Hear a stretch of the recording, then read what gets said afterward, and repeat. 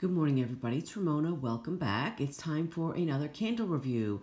And this was from my Marshall's candle haul maybe 2 months back. I was kind of just walking around wanting to try some new candles. And as it turned out, several of them were a brand that I already know of, which DW Home, which is what this is.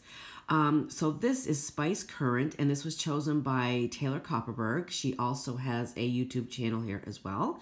And I have to agree with Taylor when she said the packaging is beautiful, and it is beautiful. It's in this kind of like faux velvet box with gold lettering and font. Really, really pretty. It was $4, like I said, from Marshall's, and so I picked it up. It is a kind of burgundy wine-colored glass with silver foil on the inside.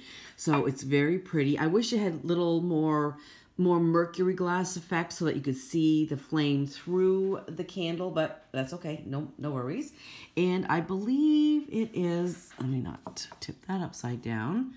Poured in Vietnam. Candles in Vietnam getting a lot of press lately. 7 ounces. I'm not sure what it retails originally because it is not on the website. I can't find a scent description anywhere. So we're just going to assume that it's supposed to smell kind of spicy, and currants are a tart fruit. On cold, I did get a slightly tart note from the berry. A little bit of cinnamon, but not too much. More of the tart berry scent. On warm, it's light. I don't get any spice note at all, but I do get a little bit of a tart berry. Again, nothing, unique. It is just a tart scent that I'm smelling.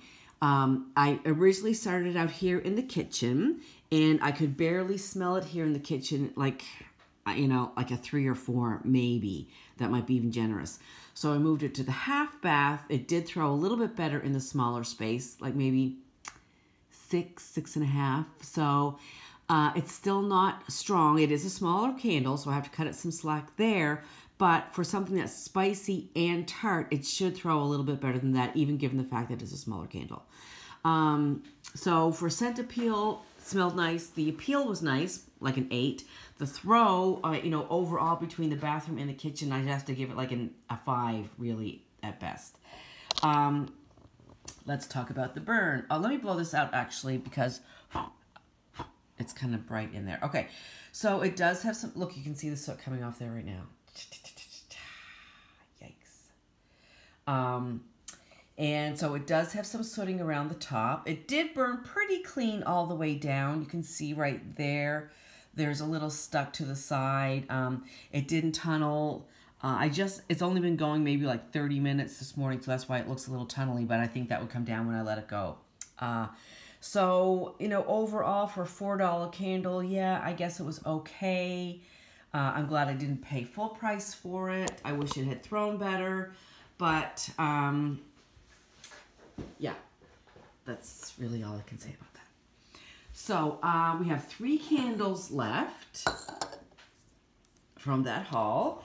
And so the first person to respond down below, that will be the candle I will burn and review whenever it's done. I can't say it's going to be a week or 2 weeks. It's just kind of however, when I'm, burning candles, Okay, so, and please have a look down in the comment section to see if somebody has already chosen.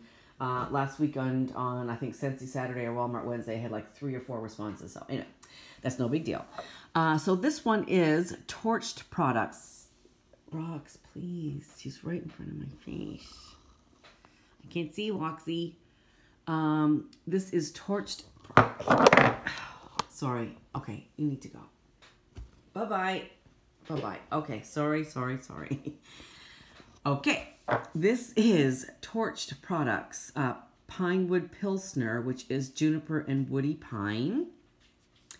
And I can only assume this is made out of a beer bottle, I guess. That would make perfect sense. Okay, juniper and, what did I say? Juniper and woody pine.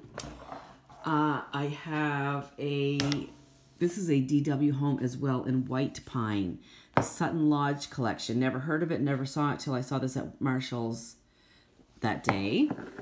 And this plaid candle, which somebody has told me that also is a DW home candle, but I don't see anything that says DW home. This is in fir grapefruit.